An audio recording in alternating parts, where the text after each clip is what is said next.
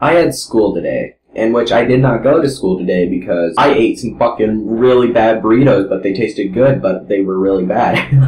Dude, I had heartburn last night. Dude, my stomach hurt, felt like I was gonna throw up. Just life was not good. It was not good.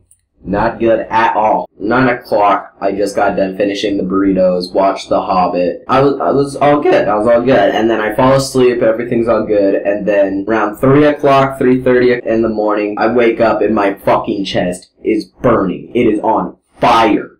Like, oh dude, it is like somebody put a fucking pot of coals on my fucking chest.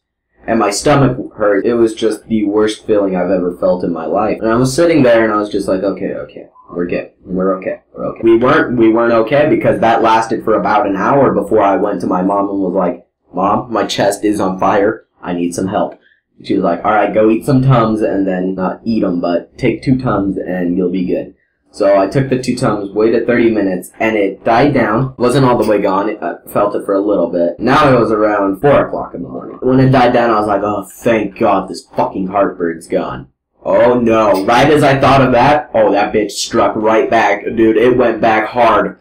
Like, oh, it was horrible. I was dealt with the worst case of heartburn. Then I finally get to go to sleep because for some reason, I coped with the pain. I was asleep.